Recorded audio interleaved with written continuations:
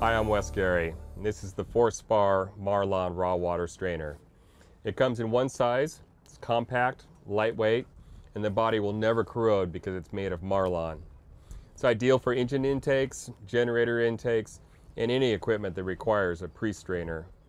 Boats that operate in brackish water or shallow water where eelgrass and other aquatic weed is a problem should definitely have a raw water strainer on all their pickups.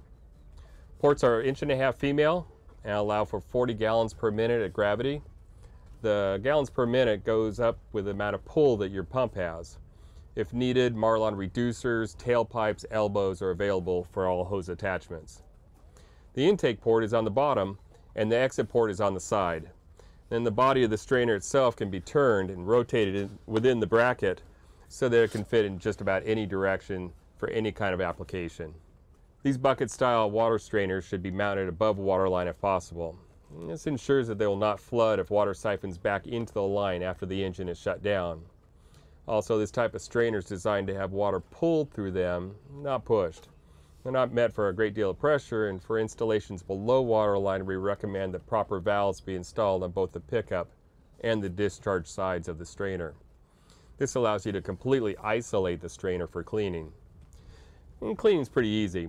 Close the valves, unscrew the knob on top, and gently ease the lid off.